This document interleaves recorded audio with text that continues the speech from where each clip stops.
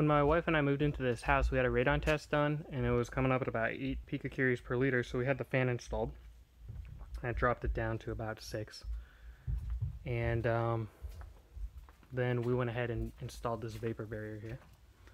And that got it down to about 4. And I guess that's good enough for EPA guidelines or whatnot, but being the engineers that we are, it just wasn't good enough.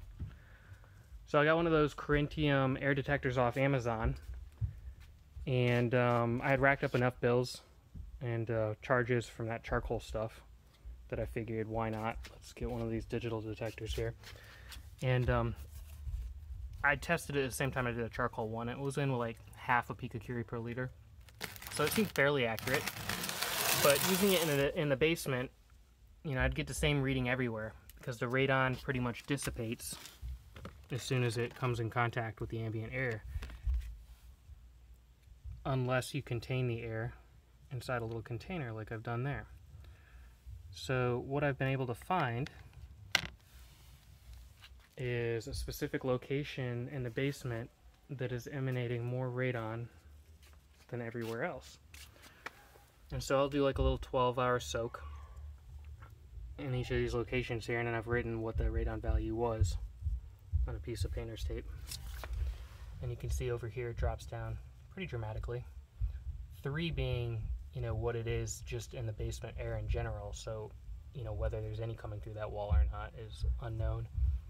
And then, as you can see, it kind of creeps up over here at a value of 12.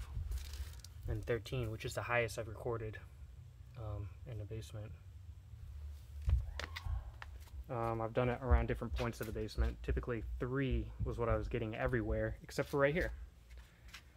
So, I'm making this video. If you're having a radon issue, you've put the fan in, you're thinking about putting vapor barrier up, it might be worth it to get a digital detector, kind of encapsulate it up against the wall or floor in certain locations, and maybe see where it's coming in. You know, it's in the soil. I live in South Carolina. It just naturally occurs from uranium decaying in the soil, but it can be more concentrated in some places than in other places. So I hope this helps somebody diagnose the issue, maybe help pinpoint where their problem is coming from, and save them a little time and effort.